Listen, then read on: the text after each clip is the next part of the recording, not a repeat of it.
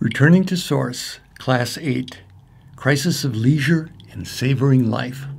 Hello, I'm Jim Morningstar, your guide through this 9-class journey of returning to Source. The 8th in our class series is entitled Crisis of Leisure and Savoring Life. We'll do our own exploratory breathwork to peek beyond the veils of our fear to the wonders that await us. Crisis of leisure. As we grow in consciousness, we de-identify from states of scarcity and open the doors to a greater sense of unity and support in the universe. Consequently, many of the activities with which we occupied our time in order to survive take on a different cast. We may still work, but it's done from a different motive, one of education and awakening versus competing and accumulating. Meditation and breathwork are less frills of existence and more of the direct pathway to living one's purpose. The quotes, crisis of leisure refers to the reprogramming of survival habits, which in some cases means doing something different. For example, not working at a soul-deadening job to make money. And in other cases, engaging in our current activities with a whole different mindset and feeling. Let's do a personal inventory of how we imagine these changes in our life. As Einstein sagely observed, imagination is eminently more valuable for our future than knowledge, which is always being updated. And as Steve Behrman also pointed out, we live in a world of make-believe. That is, we make what we believe. So let's examine what would happen if we changed our beliefs about what we need to do to survive, and imagine how we would live differently. A few warnings in the process. The classic American dream is to accumulate enough wealth to, quotes, not have to work, and retire and do nothing. For most men who have identified with their job or work skills, to suddenly stop them has resulted in boredom, illness, depression, and hastened death. How many rounds of golf can you play in a week? Or lobster dinners can you consume? For many women who have all of a sudden found their husbands underfoot and aimless, their prospects for happiness have seemed equally dismal. So take Class 8 Handout 1, Survival to Leisure Inventory, and complete Section 1A. 3 major activities in which I've invested that have some amount of survival fears behind them are, for example, work, schooling, family, and social relationships. Now, this does not mean that the activity was 100% motivated by survival fears, but did have some degree of your scarcity and well-being at stake in how you perform them. Then in 1B, the beliefs which have justified the ways I have engaged in these activities are: write whatever fear-based beliefs were behind how you engaged in each of these activities. For example, if I didn't get good grades, my status with my parents or future employers would be jeopardized. Section 2A, how I envision changing the above activities if survival fears were not in question. The beliefs I would need to support these changes are: now write whatever you imagine you would need to believe in order to change your life activities without fear. Leave Section 3 blank for now. If you can, turn off the video and complete the 3 subheadings in Sections 1 and 2 of Handout 1, and then come back to the video.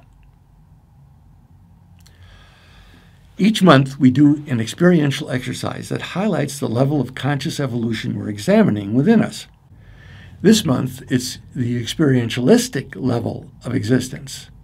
The experientialistic ideal of this level is to live free of survival patterns such that one can feel in sync with the flow of life and supported in a friendly universe. The elements of released body and mind, experiencing the oneness and connection of all being, and safety in relationships are important to this level. Again, we use these exercises to bring to consciousness what may be impeding our full potential and empowerment. Exercise 1. We'll now work with the example of the life experiences you described in Handout 1, Sections 1 and 2. We're going to take you through a guided breathwork visualization around the situations in which your survival feelings and attitudes were associated. However, be open to whatever surfaces as you breathe. It could be just sensations, emotions, thoughts, and or other attitudes than the ones you wrote down. Suggest that whatever comes up is there for the benefit of your intended release or reinforcement. Get yourself in a comfortable, relaxed sitting or lying position in which you are warm and comfortably supported. Stop the video if you need to get situated and then come back. First, have the loving intention to go back to those experiences you wrote about on Handout 1, Sections 1 and 2, for the purpose of releasing whatever feelings and beliefs do not serve you and reinforcing those that do. Our purpose is restoring full aliveness and health to your body, mind, and spirit. We will again use a form of faster than normal breathing through the mouth and releasing on the exhale to initiate a somewhat heightened energy state. You may also use some active expression and movements if they help you to reprogram attitudes you choose to reprogram. You'll put your attention on your diaphragm and heart area.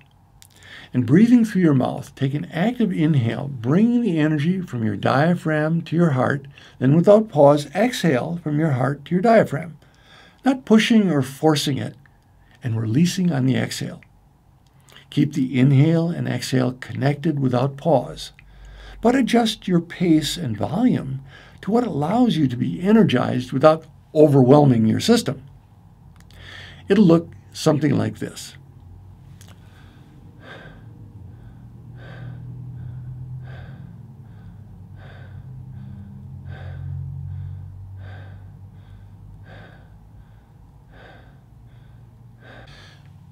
We will do a few minutes of this faster breathing and then do some visualization work.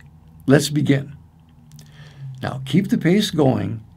Let yourself get adjusted to a faster than normal rhythm that you can easily sustain as I talk. If you need to switch to breathing through your nose, you can do that. That's okay. Now continue your rhythm of faster than normal breathing and bring your attention to the way you engaged in the activities you noted on Handout 1, Section 1, that had survival fears associated with them.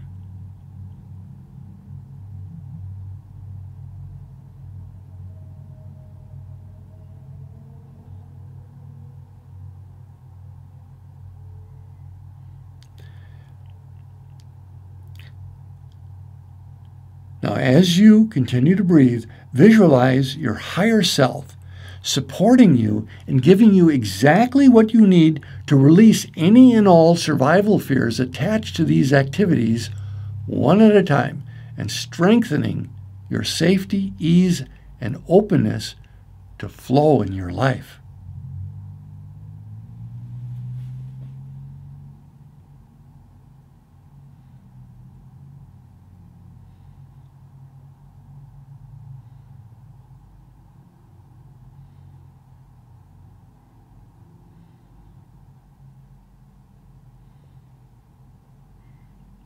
You may also use some active expression and movements if they help you reprogram attitudes you choose to reprogram, like, get away, yuck.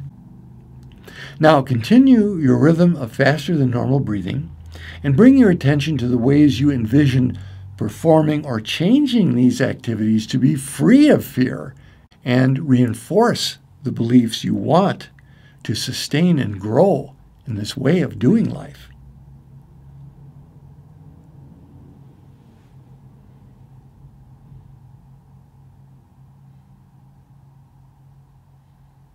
As you continue to breathe, visualize your higher self supporting you in this transition of releasing all fear and motivation and replacing your beliefs and outlook on life to one of savoring your experience of every day.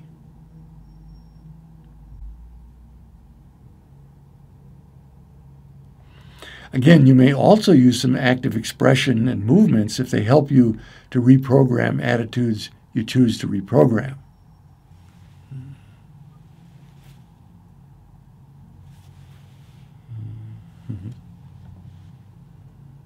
Now return to normal breathing and imagine that you merge with your higher self so that you and your higher self are one and the same.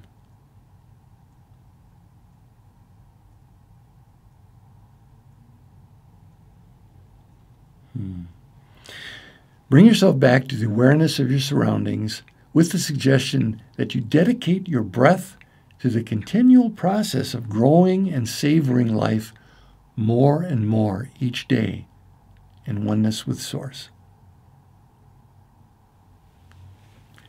Now take handout 1 and complete section 3A. Actions I'm willing to initiate in the next month towards changing my survival behaviors and beliefs are 1, 2, and 3. And section 3B, the steps I'm willing to take toward these behaviors and the dates by which I'm willing to take them are 1, 2, and 3. Turn off the video and come back after completing handout 1, sections 3A and 3B. Holding you in my heart as fellow travelers on the road home, I send and receive blessings for our circle and all sentient beings till next class. Blessings in light and love.